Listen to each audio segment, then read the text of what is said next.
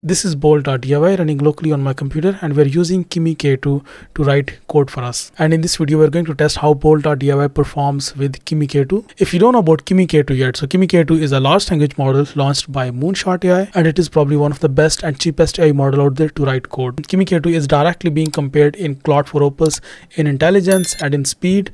And when it comes to pricing, Kimi K2 is literally like 20 times cheaper than Claude for Opus. So in this video, I'm going to do different tests and try to create different projects using Kimi K2 and Bolt.DIY, like this space invader game that Bolt.DIY is still developing. I'm also going to show you that how you can access Kimi K2 API key absolutely for free. The main purpose of this video is actually to test that how Bolt.DIY performs with Kimi K2, because yesterday I created a mobile application using Klein. If you don't know about Klein, Klein is again another open source plugin for VS Code that you can use to write code.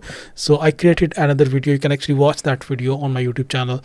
So in that video, I created a Flutter mobile application, which was a car hire mobile application, and that too I created with one simple prompt. And so far, to be honest, I'm stunned by the performance of Kimi K2. It performs really well when it comes to like performing the agentic tasks. So before you start this video, please subscribe to this YouTube channel and click on that like button as well. And if you're not following me on X, please just go ahead and follow me on X. Alright, so the first step is installation of Bolt.DIY. If you have not already installed Bolt.DIY on your computer, I have actually already created very detailed videos on the installation of Bolt.DIY, but in this video I'll just like quickly walk you through all of the steps that how you can download and install Bolt.DIY on your computer. So to download, you need to just go to this GitHub repository. You can access this GitHub repository by simply just typing Bolt.DIY. So simply just type Bolt.DIY, that's it, and then simply press enter and it will open this GitHub repository directly. And from here, what you can do, you can simply just copy this GitHub repository, this URL, and then you can just open any empty folder inside your computer. Let's suppose I have this folder. I'll simply just right click here and then click on open in terminal, and after that I can simply just run this command, which is git clone, and then paste that URL, press enter, and what it will do, it will clone that repository on my computer just like this. I have already cloned that, and after that, once you have done that, just open this repository, open this folder inside your terminal, and then run these commands which are provided here on this GitHub repository. So you can simply scroll down and then you can just like go to this section in here, and then from here you can just like run this command first and then paste that. It will install the package manager. Next step is to install dependencies. So you can simply just run this command and go back and then simply just press enter, and then it will install all of the dependencies for you. This is how it will look like. It might take like 5-6 minutes, but depends on your internet speed. But just make sure that you do not close this terminal before it finishes installing all of the dependencies. And then last step will be then to run this command, which is pnpm run dev, this particular command. So just run this command. Once it is done, then just run this command pnpm run dev. Once it will be done, then you can simply just open this. It will just give you this URL, which is localhost 5137. So you can simply just open this URL inside your browser, and then it will open Bolt.DIY. When you will open it for the first time, it might just show a blank screen. So you can simply just click on reload button, and then it will just reload. So yeah, that's the whole process of installing Bolt.DIY. The next step is getting a free API key to use Kimi K2. So for that, you can simply just go to OpenRouter, or just go to openrouter.ai. This is a platform where you can access all of these different LLMs. And in here in this search bar, you can simply just write Kimi, and here you can see there are two versions. One is Kimi K2 free and another one is Kimi K2.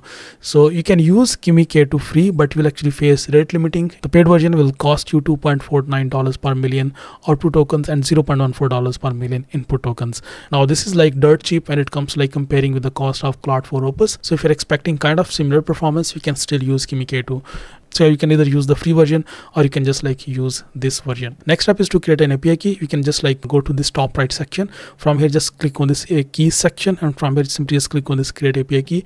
Just give this API key a name, and then it will create an API key for you just like this. And then you can just copy this API key from here.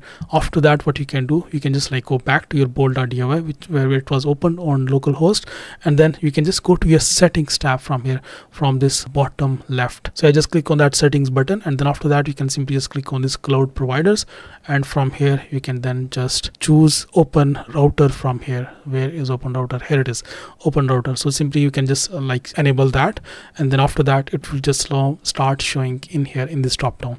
And from here you can just like choose open router, select it from here, and now you can just choose which model you want to use.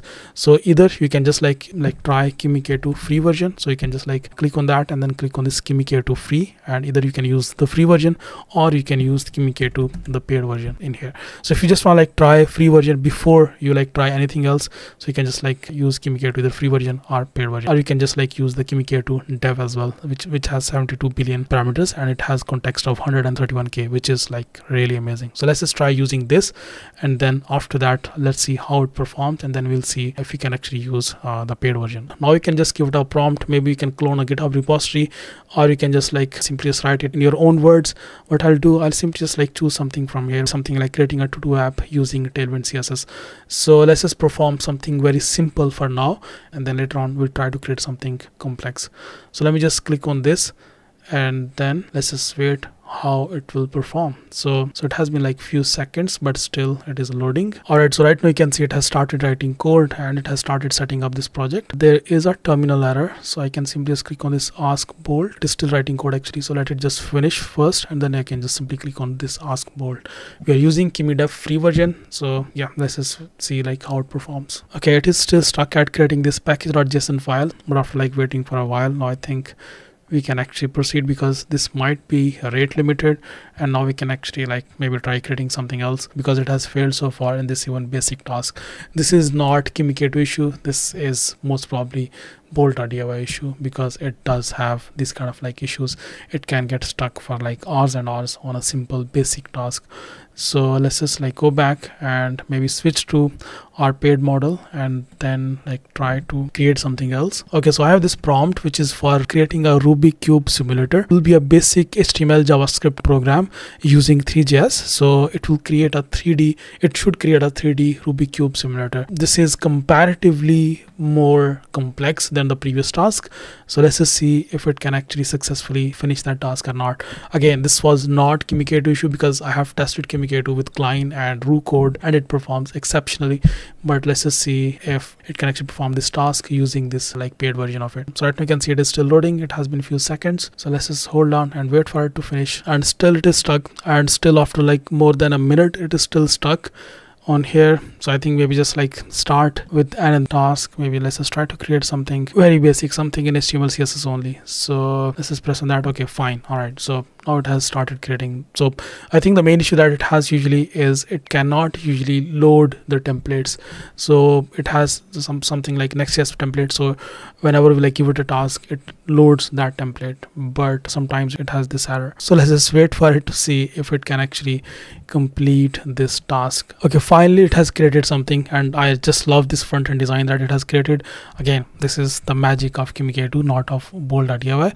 But in here, if you see, it was actually stuck on this point, so I had to then run this command like npm install. I had to like run this command to install all of the packages which were mentioned in package.json, and then I had to run npm run dev to run this application, and then I was successful. Otherwise it was stuck on here, it was not able to run these commands itself. So yeah, just keep that in mind if you're using it. So I'll simply just press on this.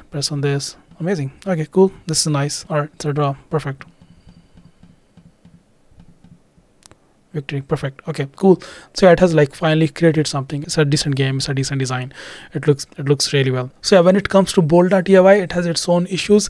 So if you're looking for something more reliable, if you're like looking for a proper reliable AI code editor, I recommend using something like Klein or Ru code, because they are still like more reliable and like proper AI code editors. You can build literally almost anything that you can build with Cursor or Windsurf or maybe something like Augment Code, because with the power of Kimi K2 you can use Klein or Ru code, and this is like kind of a deadly combination, and you can actually create any sort of projects. So if you haven't watched that video, please just go ahead and watch that video. The link is in description somewhere, so just go ahead and watch that video, and then you can just like maybe rather than using Bolt.DIY, you should use something like Klein. I hope you really like this video. If you have any further questions, please just leave your comments in the comment section. I'll see you next video. Bye bye.